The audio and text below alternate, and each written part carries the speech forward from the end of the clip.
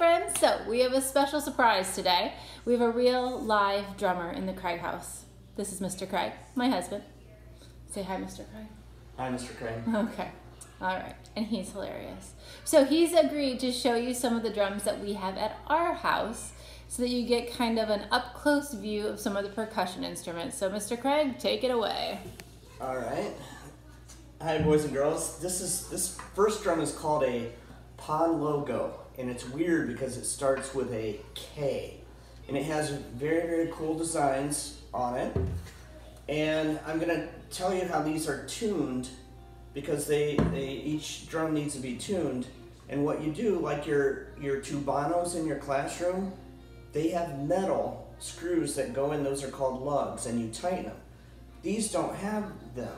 So what they have on this drum, these are wooden pegs. There's no metal on this drum.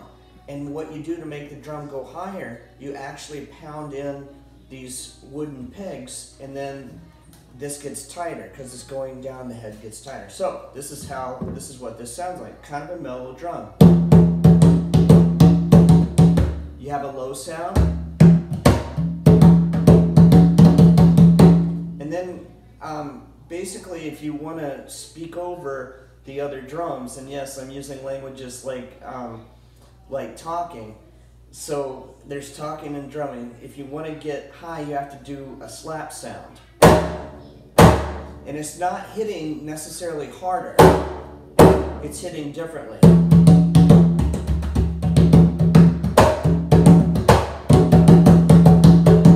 And if you do this one trick, you put your elbow here, you can make the pitch rise.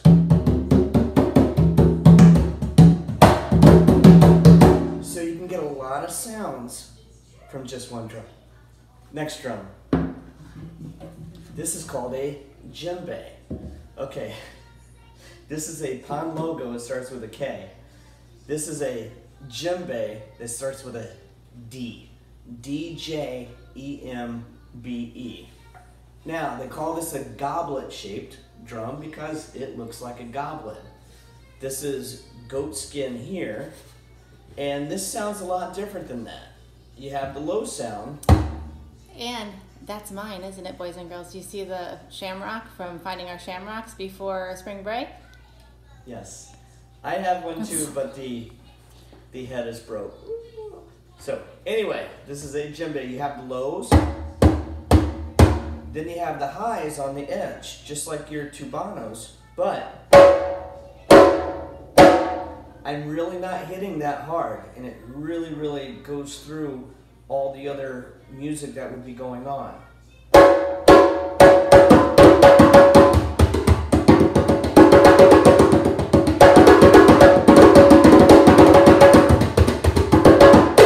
So you play different rhythms like that.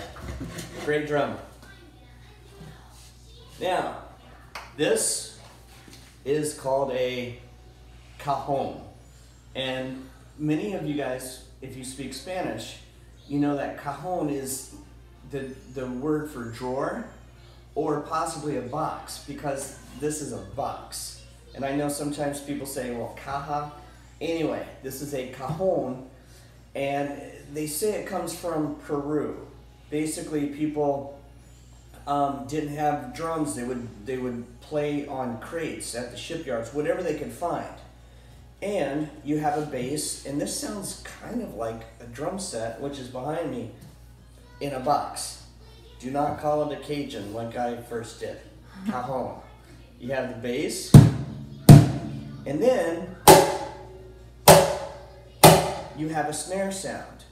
And if I'm not sure you're going to be able to see it, there is a snare on the underside of this edge of the drum. Let me see if you can, I don't know if it's going to pick it up or not.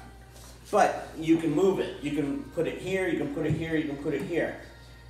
Many of these you sit down on to play. This is a special one Mrs. Craig bought Mr. Craig because maybe Mr. Craig complained about his back sometime. I don't know, I forget the story. But anyway, you got a bass, then you got the snare. So you can do beats.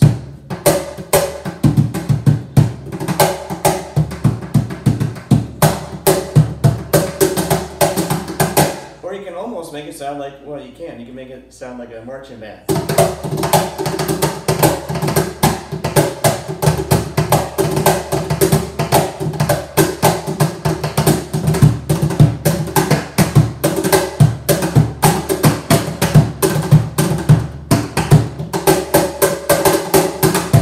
All right, cajon, djembe, pan logo with a K.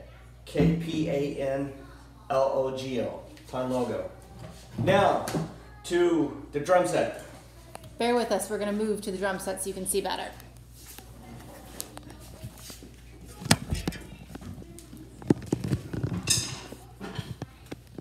First rule of drum set, don't touch my drum set, just kidding. So, you have different drums. You have the bass. I'm hitting that with my foot. There is a foot pedal. When I put it on, it looks like this, the foot pedal. When I go like this with my foot, it has a beater that hits here. So the whole idea of the drum set is it frees up your hands and your feet so you can play a lot of different rhythms at once. I was mentioning the snare on the cajon. This is a snare drum. That is called a snare. And if I hum into it, it'll make a weird sound because the head is vibrating. All this is about, it's science, it's vibrations.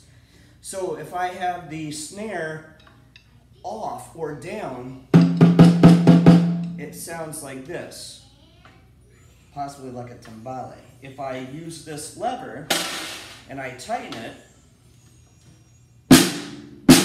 that's the classic snare drum sound. So, I mentioned marching bands before.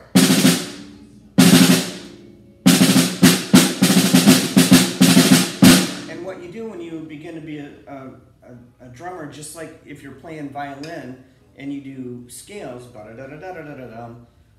in drumming, you have to do what we call rudiments. This is a flam. I'm hitting two of the sounds. And then you do double stroke rolls, which is right, right, left, left. And then you put them together, and that's how you can play marching band music.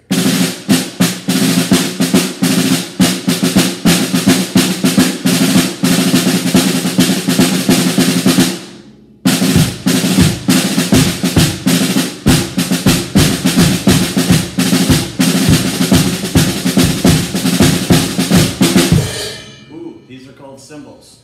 So you have a bass drum, a snare drum, you have toms, or cymbals. Tom 1. And since I have this here here in close, this is some gel, and this is just literally painter's tape. I put it on there so the drum doesn't vibrate more, so it doesn't ring. That's all that is. And this is called a floor tom because it's on the floor. And then you have a crash cymbal, and then this one's called a ride. And then you have this neat cymbal, it's actually two cymbals. It's called a hi-hat. I'm actually controlling that, not through magic, not like this. It is with my foot. Trust me, it's another pedal. So, if I have it down, it sounds like this. If I have it apart, it sounds like this. So, you could play, just playing around with the hi-hat, you could go ba-dum, ba-dum, ba-dum, ba-dum, ba-dum, ba-dum, ba-dum, ba-dum, da-da-da-da-da-dum. So if you hear, boys and girls, if you hear a rhythm like that or like this, it has to be jazz. So what you would do is you get this going, and your job is to keep the band together. You just keep that going.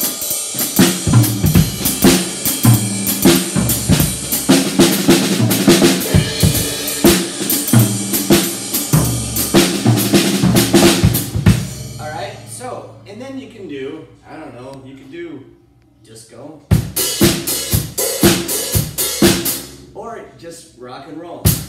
And when you want to start playing rock and roll, you can go 1, 2, 3, 4. That's it. Your bass drum is going to hit on 1. This is going to hit on 3. Literally, this is my first drum set lesson I give to anyone. 1, 2, 3, 4. 1, 2, 3, 4. 1, 2. And then you go from there, and then you can just hear the hi-hat.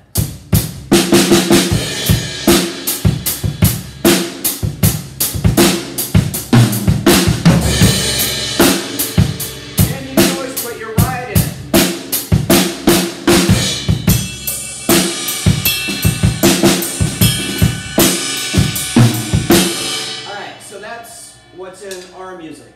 2 more things.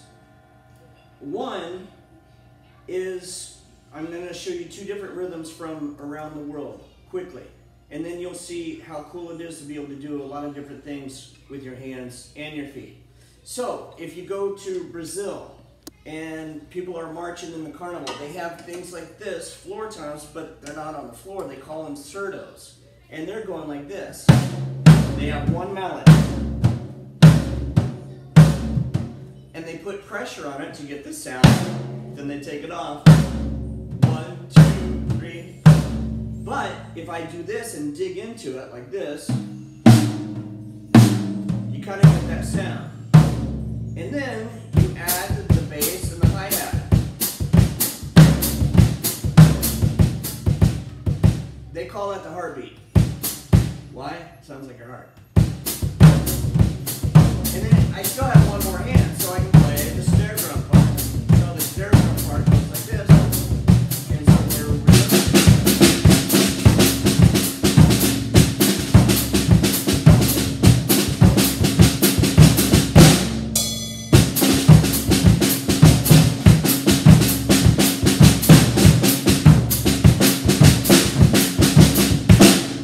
Alright, one last one. This is called a songo. I'm not going to play this. It might be too loud. I'm going to hit the rim. My right hand is going to go.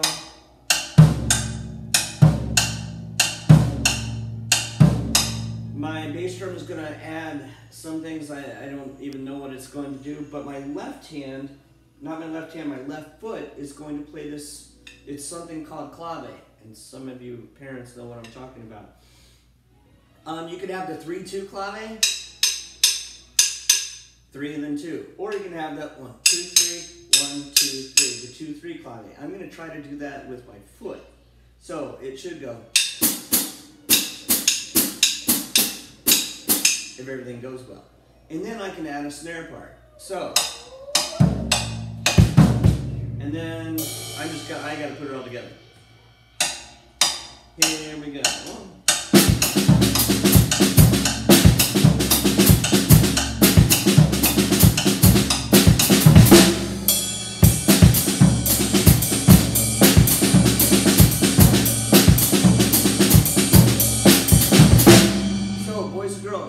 That is the wonderful thing about the drum set. Through innovations, you can get, and through different gadgets, you can get a lot of different rhythms that it might take, usually takes 4 people. If you got everything and it grooves and you practice, then you can do a lot of different rhythms with just 1 person. And that's why the drum set is so cool.